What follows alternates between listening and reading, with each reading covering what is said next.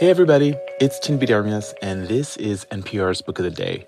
Okay, so you may not need me to tell you that dating is hard, but it is, perhaps even more so as a middle-aged person who recently ended a 36-year arranged marriage.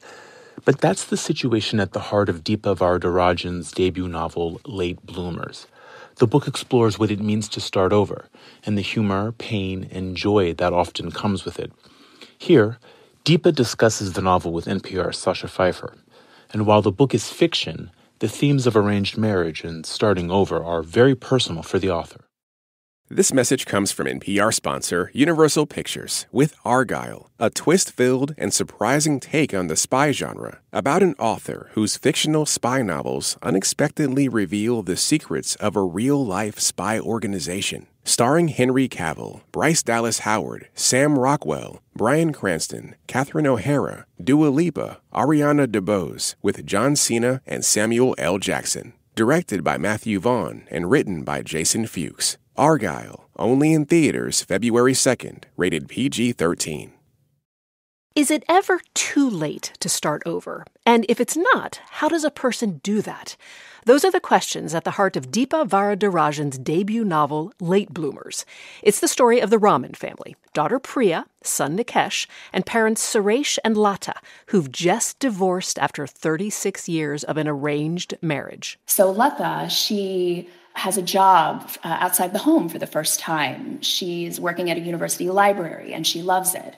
And a professor there asks her out, and it's a very new and nerve-wracking experience for her. Lata is nervous about starting a new relationship. Suresh is lonely and uses online dating to try to find a wife. When he does it, he starts realizing, well, people are lying in their profiles.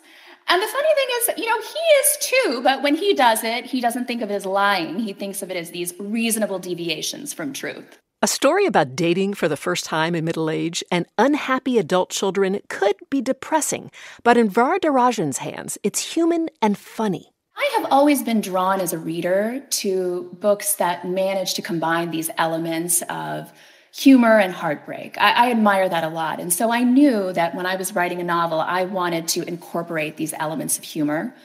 Sometimes I was less confident about my ability to pull that off, but I really knew I wanted to try.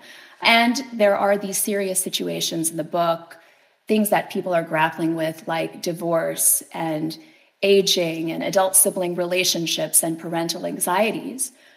There are also characters that are trying for a second act and trying for reinvention and trying these new things.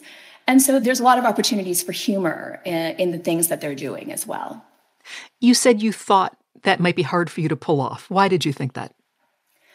I think sometimes it can be hard to combine those elements of humor and heartbreak. So when you are talking about something serious like divorce or regretting these paths you didn't take in life, you don't want to make light of those things. So choosing the moments to incorporate humor and how to do it, I think that can be a challenge. And so it took, for me, a good deal of writing and rewriting to try to get that balance right.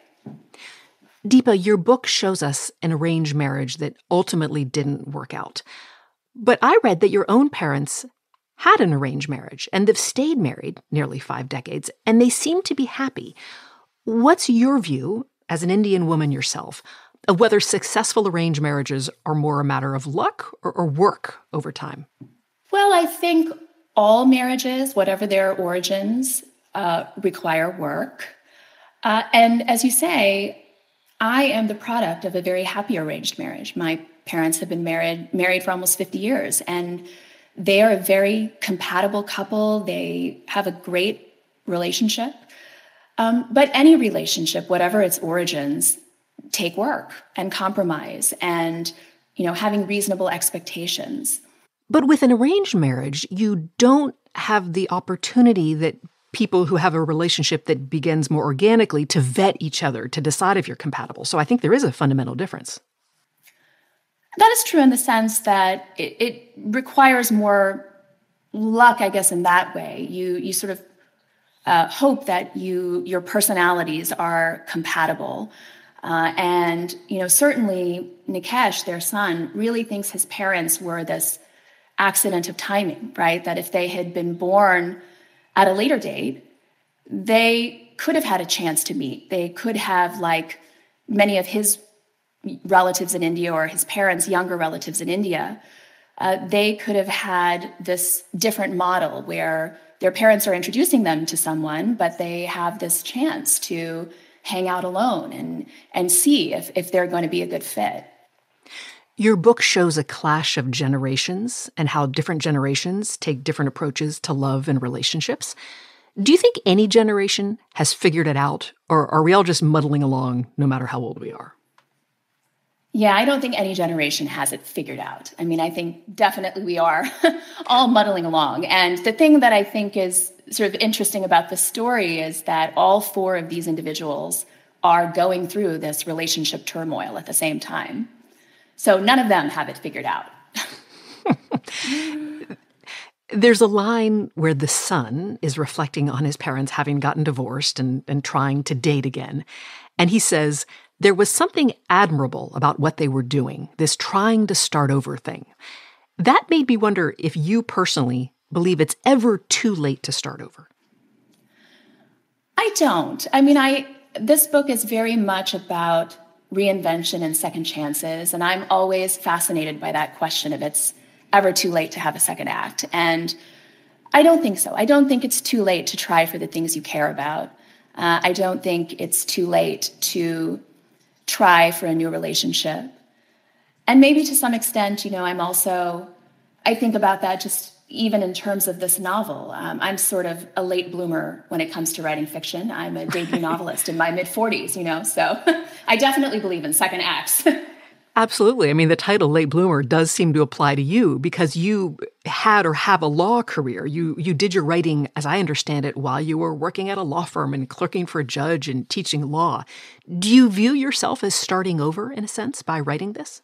In a way, this is certainly a very new experience for me, this process of publishing a book. And, it's something that's very different than my academic life in many ways. But it's a dream that I've had for a very long time to be a published writer, and I'm excited that it's happening.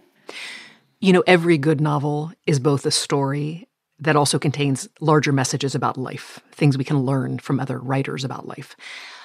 How much of your book did you want to be just a good, interesting, entertaining story, and something that tells people about relationships and options and love? What's the balance of those two things for you?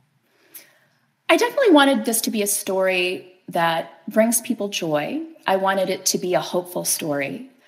But I do hope people gain these insights about love and relationships and reinvention and second chances.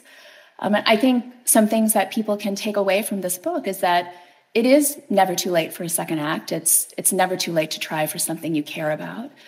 And sometimes our family members change and evolve in these ways that we struggle to accept. But when we do, we can grow together in ways that we didn't anticipate.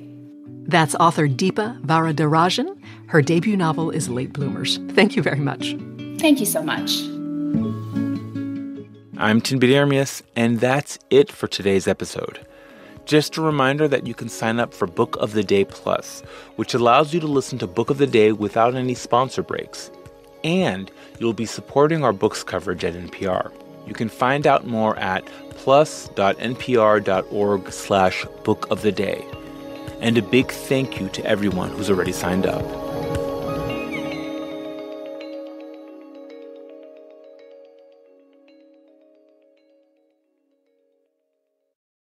Hey everybody, it's Peter Sagal, host of Wait, Wait, Don't Tell Me. We're trying really hard to get 401 new Wait, Wait, Don't Tell Me Plus supporters in the month of February.